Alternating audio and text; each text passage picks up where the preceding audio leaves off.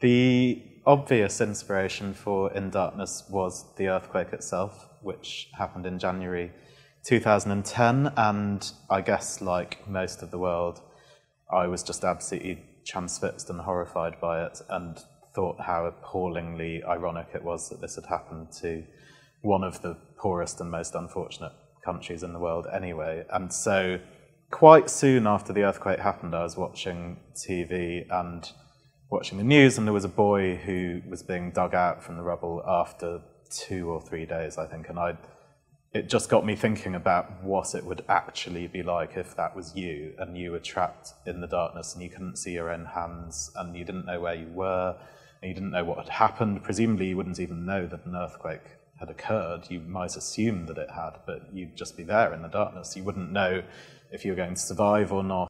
I think on the face of it, In Darkness is in many ways a very sad book. It's the story of Toussaint Louverture is deeply sad from start to finish, really, despite his great victories.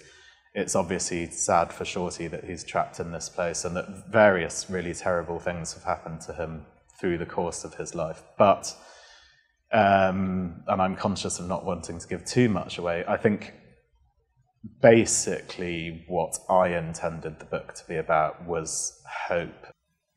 I think teenagers around the world experience the same issues no matter where they live.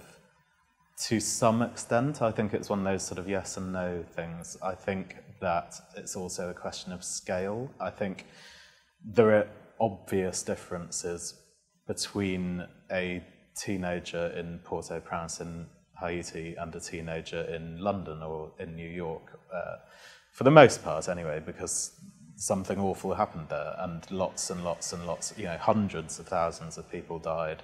Hundreds of thousands of people are still living in makeshift camps with no access to water, no access to food.